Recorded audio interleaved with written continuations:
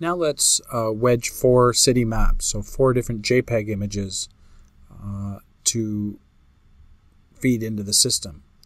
So in this case, we're going to start with a wedge count of 1, just so we can figure this out. And we're going to add an extra wedge attribute. And the wedge attribute we're going to call file_wedge. And that will be a range, an integer from 0 to 4, or from 1 to 4 rather, that we will use in this digital asset here. So if we go into more grids, you'll see we have 4 city grids here, and we're going to replace this with @file_wedge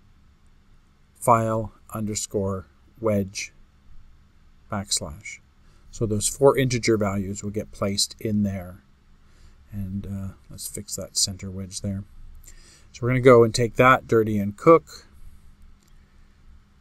And right now it's only creating the 1, which is fine.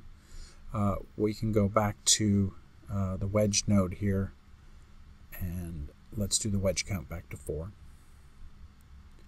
Now that we know that's working. And dirty and cook this node. So we've got 1 map, 2 maps, 3 maps, and 4 maps.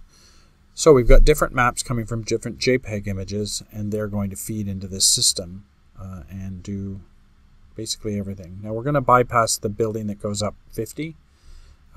We don't need an isolated building for this one.